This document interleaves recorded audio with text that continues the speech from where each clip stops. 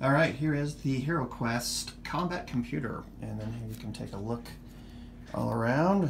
It's the Evil Lord on the back, and there we are. And then the idea is here is that we'll drop the tokens in through the hopper, and they'll come down and get dispersed among the appropriate selections there. And so here's our scenario. Barbarian, bam! Knocks down the door, comes inside, and there's a Chaos Dwarf in there waiting for him.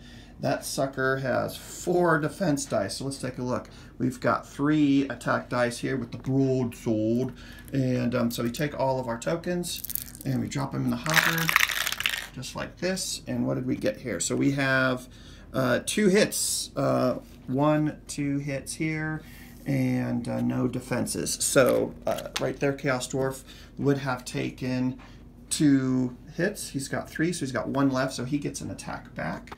And so this time he gets 3 attack dice and versus the 2 defense dice for the Barbarian. And here we go.